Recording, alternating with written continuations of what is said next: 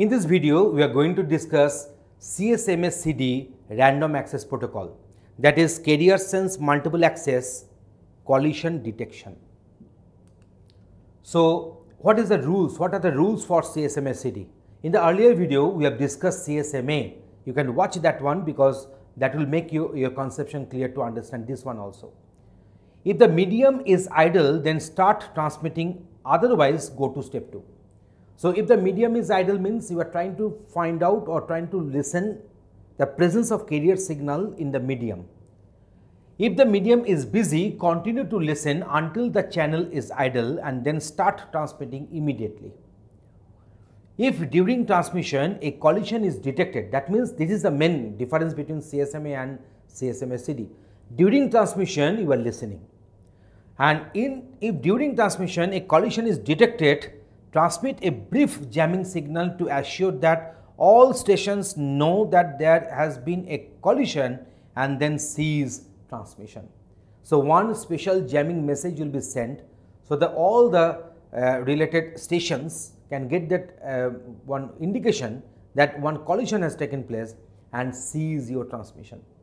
After transmitting the jamming signal, wait for a random amount of time referred to as the back off, then attempt to transmit back again and start repeating from step number 1.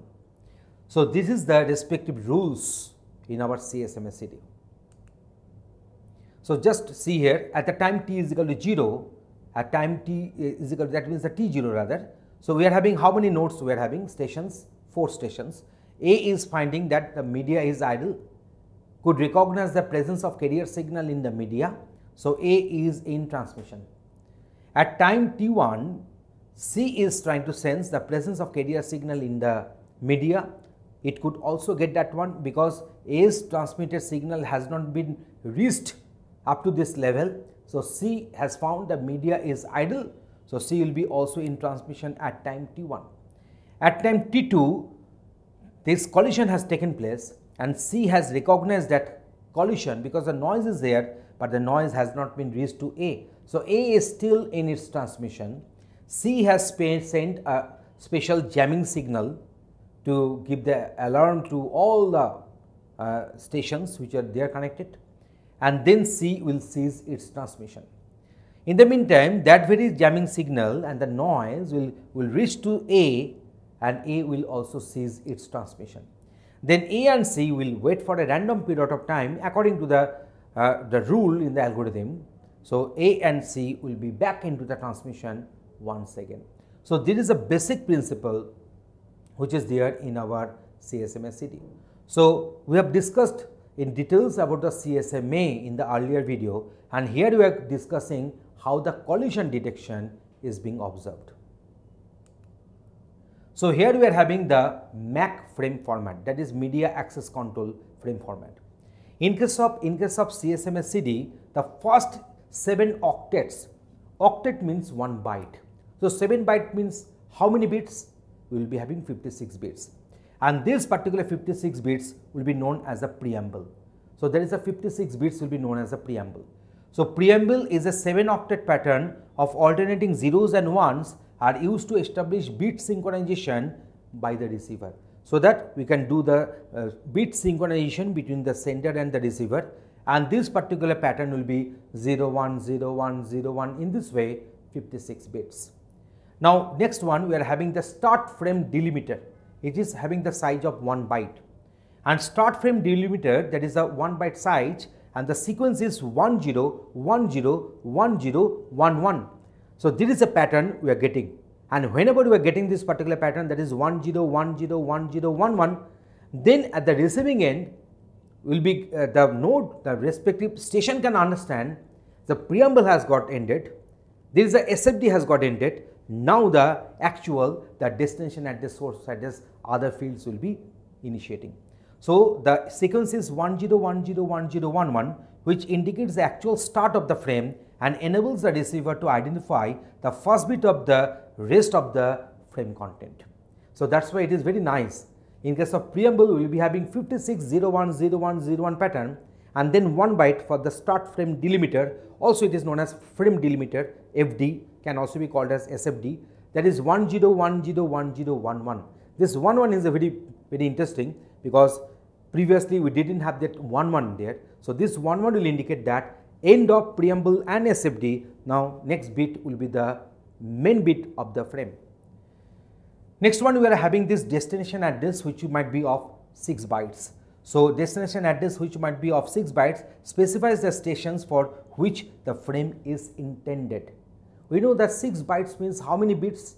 48 bits. We know the Ethernet address was having the 48 bits.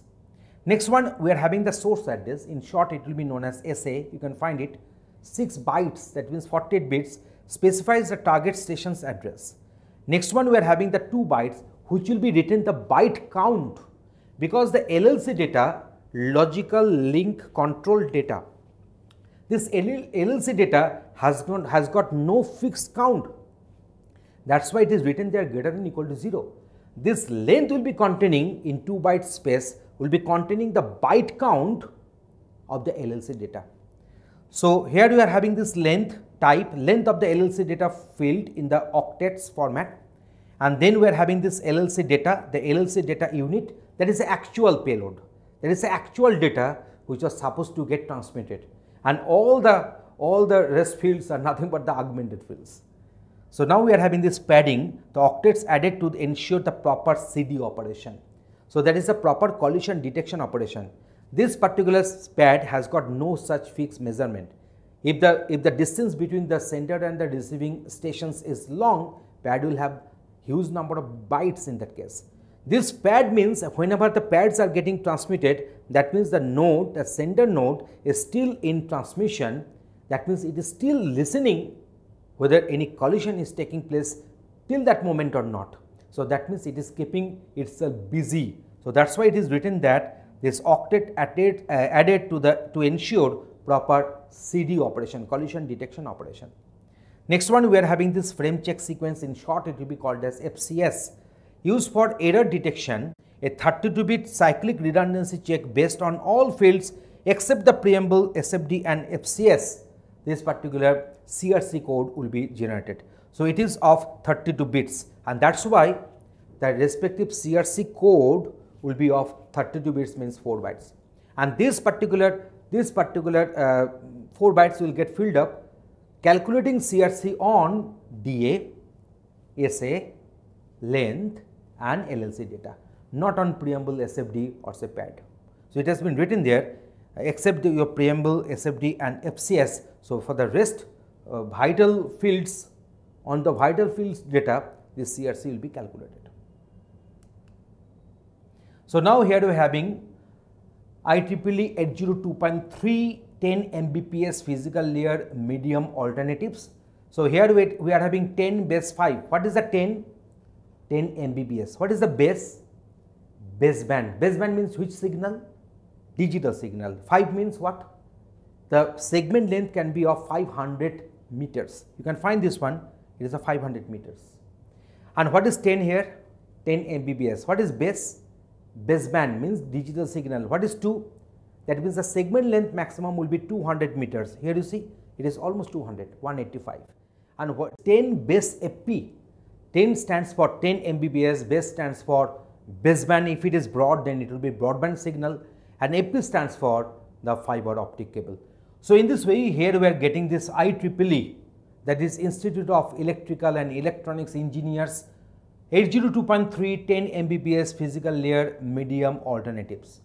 So in this particular video, we have discussed what is CSMA CD and how does it operate, and respective frame format and its different fields explanations. Thanks for watching this video. Tutorialspoint.com. Simply easy learning.